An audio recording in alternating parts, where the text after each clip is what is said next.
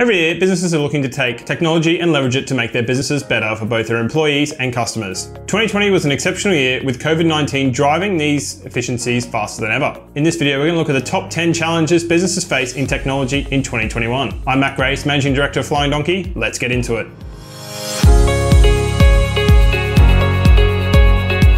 Number 1, data security.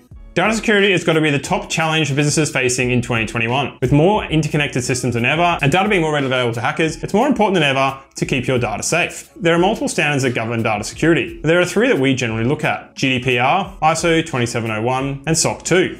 Each of these standards are slightly different, but generally try to achieve the same outcome, and that is putting policies and procedures in place to keep your data and security safe. While none of these are generally specific to Australia, a lot of the key components are required in a number of Australian legislations. And I foresee in the coming years, these programs becoming more widely spread and more applied to business here in Australia. So it's worth getting ahead of the curve. Some of the key things we've covered here at Flying Donkey is an OAuth 2 upgrade on Xero. This is a good way to allow clients to know what data they're sharing and with whom. And this is going to become more of an industry standard as we move forward in 2021. Number 2, cloud computing. Now this shouldn't come as a surprise, but cloud computing has been around for many years. And it's becoming more and more prominent with COVID-19, with more and more employees working from home and businesses trying to leverage this technology to allow this to happen. With the main 3 players in the space being Microsoft with its Azure product, Google with its Google Cloud, and Amazon with AWS, these 3 big players will make sure that cloud computing is one of the top things to consider in 2021. We've covered how to migrate to Azure, and it's worth reading up this if you are moving to Azure, but the key takeaways here are start small and try and migrate as is. At the same time, when you're starting to leverage multiple cloud systems and potentially having multiple systems in the cloud, it's also interesting to try and leverage these products together to try and make a clear outcome for your business, as these standalone silos can sometimes become a hindrance rather than a help when you're helping your business. Cloud computing doesn't have its only benefit in allowing staff to work remotely, it also gives you flexibility in using more up-to-date tools.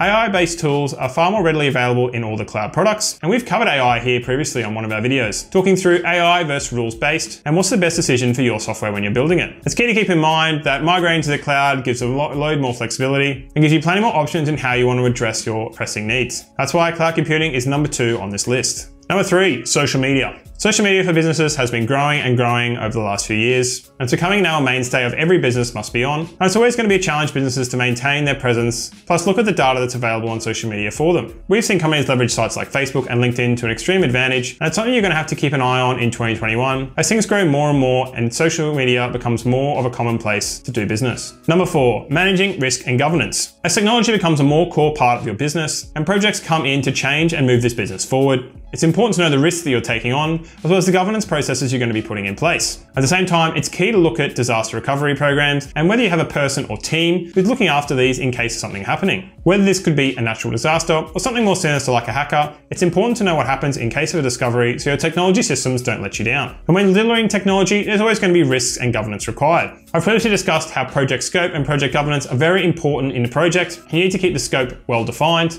and it's important to have a strong project governance in place. This boils down to clear communication and realistic goals, and making sure you're letting the team deliver the project and technology change that you need in your business. Number 5 on the list is regulatory compliance. And this actually goes hand in hand with our number 1 piece, which was data security. A lot of regulatory compliance is coming in now to manage and monitor technology to make sure it's fit for purpose for its clients, and that everyone in business and technology is doing the right thing. Some of the data security aspects I spoke about before is part of the compliance framework that is required to be implemented by companies using technology. If we have a quick look at GDPR for a second, one of the key parts of GDPR is the right to be forgotten. And that means if a customer doesn't want to be your client anymore, they have the right to have their data deleted. Now I know personally that in a lot of systems the delete button does not exist, and this needs to be added to comply with this legislation. Simple things like this on their own don't sound too much, but across the board these papers are hundreds, potentially thousands of pages long, with so many things to comply to. It's important that you understand the risks and challenges you're going to get into with compliance and technology before you get into them. And it's going to be a key thing to watch in 2021 as this grows. We've also assisted a number of companies with ID verification of clients' data, and I've talked about the Alien integration we've done with one of our clients. This is where we've used software and automation to try and enhance and simplify the workflow system, but also comply to the regulatory requirements of the client. Again, this is where technology is really going to play a key role, and that is trying to achieve the outcomes that government requires at a cost level that's actually achievable for the business to stay in profit.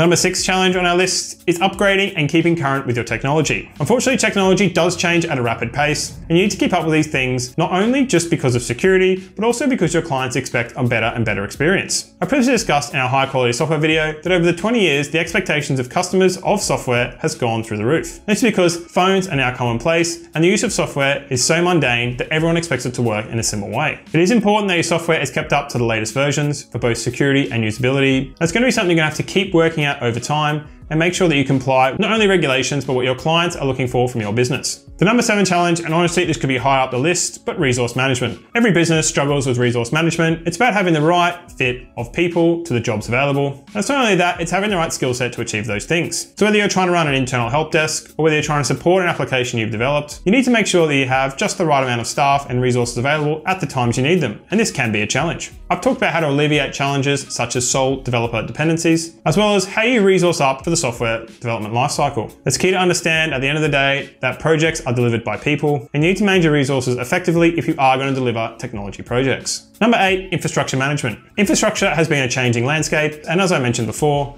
it's now been moving to the cloud more and more. This has allowed clients more flexibility, but it's also made some more challenges. As the infrastructure becomes more complex, there's more resources and time required to manage these infrastructure and make sure they're up to date. This is not only for an uptime piece for your client, but also from a regulation perspective to make sure that you're patching and keeping your security policies up to date. Number 9 is fraud monitoring, and more widely, it's just monitoring in general. As technology is put into the wild and on the internet, it's more important than ever to make sure that the right people are using it for the right reasons and no fraud is occurring on any of your systems. It's your responsibility not only as a business owner, but part of regulation to make sure that the processes that you're putting in place are not being abused by criminals or doing things unlawfully. There are plenty of resources available out there to learn about fraud and fraud protection, but it's one of those things to monitor in 2021. With the ever-changing landscape of technology, fraud is unfortunately going to become more and more common. And finally, number 10 is business continuity and disaster planning. I touched on this one before, but I wanted to touch on it again. What you don't want to do is leverage technology to its fullest and make your business highly reliant on technology, and then disaster strikes and your business falls to pieces. It's key to put in place what's going to happen in the case of a disaster, as well as also doing dry runs on this technology. I know I harp on about it, but again, regulation also stipulates that these disaster recovery trial runs should happen, either a 6-monthly or annual basis, and there's good reason for this. So make sure that you're alert and ready in case of a disaster happens, that you continue business without any issues. So to summarize this video, realistically, there's a lot of challenges heading for technology in 2021, and technology is becoming a more critical piece of every business in every industry. Just make sure when you are implementing technology that you take care of these 10 items, and you also put them on your list to check through when you're looking at it. We'll be touching more on these topics over the coming year and trying to give you a more in-depth dive into some of these topics to help you understand what's required for each of them and how to improve your technology within your business. If you are looking to leverage software or technology in your business, feel free to reach out and we'd be happy to assist.